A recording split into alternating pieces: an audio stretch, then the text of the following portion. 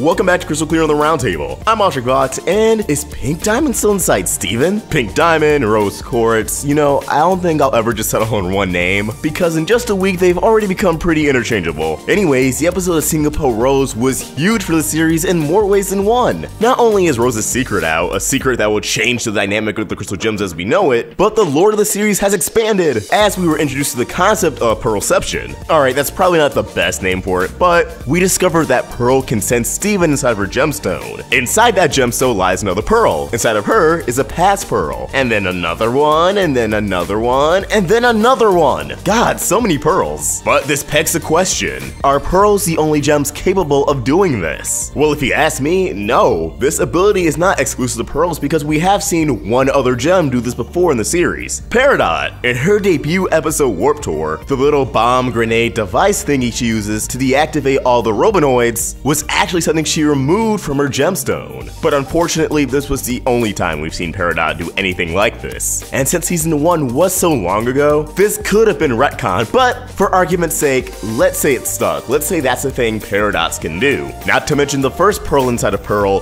had all of Pearl Spears organized, which answered the age-old question of, how do gem weapons work? Do they just create a new one every time they summon it, or are there multiples of each? We saw Amethyst summon 2 in the episode Earthlings, and then their upgrades from Bismuth just disappeared. But if we can use Pearl to make assumptions about other gems with weapons, then yes, they have a mass inventory of weapons within their gem. Now, unfortunately, we did not see Pearl's trident in there, so it's still a mystery of where did Bismuth's upgrades go, unless the gem's weapons are constantly produced. So what we saw was one section of many spheres. Thus, somewhere within Pearl's gem lies her weapon upgrades. Although, also come to think of it, there's a gap between SP for spears and TR for trident, so that could also be the explanation. It'd just be kind of out of place with any other mundane human stuff Pearl has accumulated. Bringing it back to the main topic, assuming every gem has their previous regenerations within them, all reflecting different periods of their lives, what does this mean for Steven, who's in possession of Pink Diamond's gem? Could this mean Pink Diamond Rose Quartz is still within Steven? Now, going off the book Guide to Crystal Gems, gems are supercomputers. Their gemstone is more or less the hardware, while their actual form is more like software. And the impression I had from Steven for so long was that when Rose turned into him, she basically initiated a factory reset, a hard wipe, clean of any of her memories, thus reducing Steven to his own person with her abilities, hence factory reset, the bare bone essentials. And it feels like it's been established through dialogue like, what am I going to do when she disappears? Or the insinuation that if Steven gets pooped or just dies, he won't be coming back. That leads us to the conclusion we've heard the last of Rose Quartz. But it seems as if that notion was debunked. Now, Steven's empathy, dream powers have always been vague, and now we understand why. Crying Blue Diamond's tears, seeing through her eyes, accessing Pink Diamond's memories on Jogo Moon and then the Earth Moon base. That was Steven tapping into Pink Diamond, her memories, her subconscious, her feelings. So her memories, her personality couldn't have been wiped. It almost feels as if they were backed up somewhere within the gem. Now, there hasn't been anyone, anything like Steven. So perhaps Rose's assumptions, the fact Steven was under the impression he lacked her memories, was just false, or at least a bit miscalculated. So if Steven, or at least his gemstone, does possess Rose Pink Diamond's memories, because I'm assuming the memories in Steven's human brain and Pink Diamond's memories in her own gemstone are two separate things, then it stands to reason that a form of Pink Diamond is lingering within. The problem would just be, how do you access that? Because of the Steven perspective rule, let's say if Steven did figure out how to send someone inside of his gem, he wouldn't be able to see that. So while logically it works, it may not be a route the show's narrative will take. But not all hope is lost. We don't know the extent of Steven's dream powers, and like I said, if his brain and gemstone are separate, then perhaps in his dreams, Steven can find a way to send his brain into his gemstone, if that makes sense. Because his brain and gemstone are clearly linked, he's able to use Pink Diamond's abilities by his own accord. And I love when we got another Steven and Stevens type episode. Steven going inside of his gem, there'd be a Steven out there, they chat, he goes inside that Steven, and then we have Widow Tyler Steven from the extended intro. He goes inside that Steven, we have Rose Quartz. Quartz, Steven's finally able to more or less properly meet Rose. Unless you count Storm in the room, it was his projection, but who knows? With everything we've learned, maybe Rose at the very end of the episode really was talking to Steven, and not just his brain talking to him. And then if you want to take a step further, he can go inside once more and have a chat with Pink Diamond before she turned to Rose full time. But also, Steven probably wasn't even thought of back then, so his best bet would be meeting a Rose around the time she was pregnant with Greg. Or maybe none of this will happen and I'm a crazy person. What do you think? Do you believe Pink Diamond is still inside Steven's gem? If so, what interactions would you like to see? Honestly, if Steven came face to face with his mother, even if it's just a past version of herself within Steven, we could at least get some answers. Maybe even an apology for throwing Steven into everything. Let us know in the comments below or tweet your thoughts directly to me at AwestruckVox or at the Roundtable on Facebook, Twitter, and Instagram, all at Roundtable Vids. Want to help the Roundtable grow? Subscribe to us on Patreon. Get access to exclusive perks and have your name featured at the end of the video like all these beautiful, wonderful people. Link in the description. If you enjoyed this video, sort of like, and if you're new here, subscribe. Hit that bell for notifications, stay in the loop with all things Steven. Thank you for watching, and I hope you have an awesome day. AwestruckVox, out.